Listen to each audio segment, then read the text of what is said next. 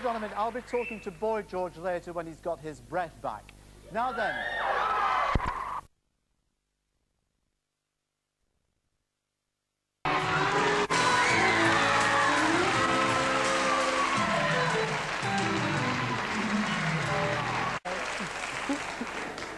Hello. Well, no, we sold 1 million records today. Yes, Barry. Barry? Which Barry are you referring to? Barry Humphries, aren't you? No, I aren't Barry Humphries. She knows Barry Humphries because she comes from Australia. Sure. Oh, cool. So does Barry. Have you No, been I'm to only Australia? joking. No, I haven't been to Australia. It's too far. I can't fly. How would they welcome him in Australia? We're massive in Australia. They'd love it. Before you answer that, we're massive in Australia. Without any This is a question present. at all. What's that for? Isn't that dear? It's a teapot for me. It's the first teapot. Thank you very kindly. I love it.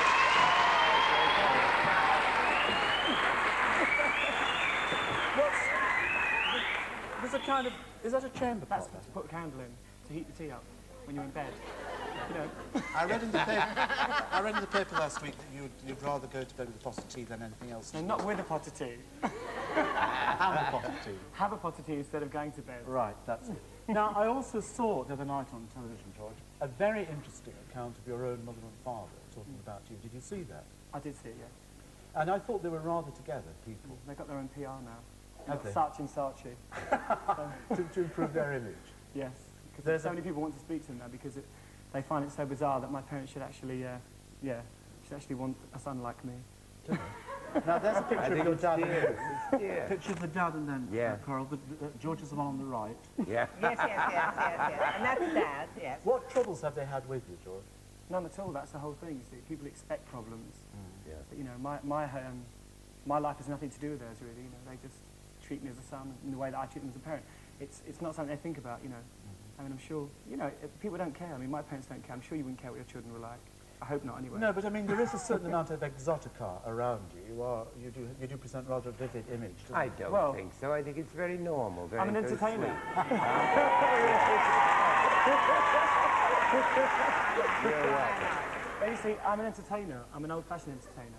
Right. I'm not like the normal kind of jeans and t-shirt brigade. Right. I mean, I believe in giving value for money, and I think that it's time now, with video and with music generally, that people started dressing up, and I look great.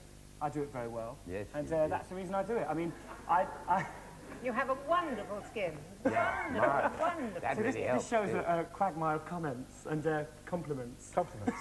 Yeah. So, what do you look like in the morning? Okay. What do you look like in the morning? Okay, most people look okay in the morning. And how long does it take you to apply your makeup? About 20 minutes. But Seriously? I've been doing it for about 7 years now, so I'm an old timer, really. Right. How long does it take to put yours on? Longer. He is definitely wearing makeup. I once said to Frankie Howard, Frankie Howard said, "You look terrible." I said, "Well, I haven't got any makeup on tonight." And he said, "Why not try a one-way ticket to the Lord?" I love it. I You should love have it. said, I'll use makeup, you use scaffolding. Or polyfiller. Now listen, Karma Chameleon is a sensation, as we just pointed out. Do you ever, when you're starting to compose those or write this, have a smell of success about it? Could you forecast something, or do you know what ingredients it needs? Well, when we started this band, I mean, everybody said give up, you know, and everybody constantly told me that, you know, I was great but as a personality and not as a singer. Everybody talks about great singers, but they talk about George as a clown, as Boy George as a clown. I mean, I am a singer, and I don't think about the product as commercial. I write everything purely on a personal basis. I mean, the songs are egotistical in the sense that I write about the way I feel, about the people I love, about the feelings I have. I don't write with a commercial feeling. So they're all first-hand experience? It's all luck, believe me. It's all chance, prayers, sleepless nights. It's all luck. You cannot write the perfect pop record. You just hope.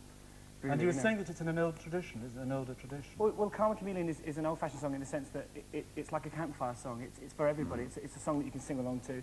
It's a very high-spirited song, which is what pop music is all about. It's about naivety and it's about excitement, and I feel that's what we do. I'm quite interested in because since it's risen into the charts, it does actually get itself like a little weasel into your head. You find yourself actually humming It's a subliminal tune, yeah. It isn't, it isn't. Have you got anybody to look after your interests? Like, what's that supposed to mean?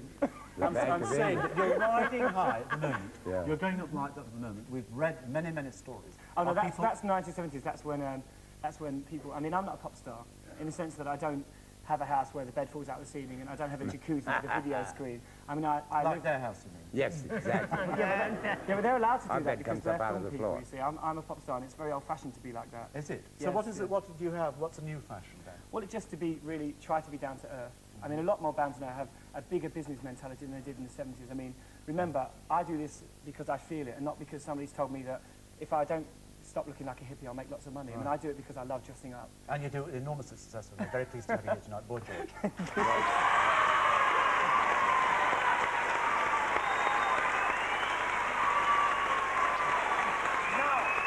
The judges have to... See, I can't even speak. I can't even my mouth. The judges have taken into account all the preliminary heats and our latest performance tonight, and they've come up with the 1983 Wonder Wife and the prize.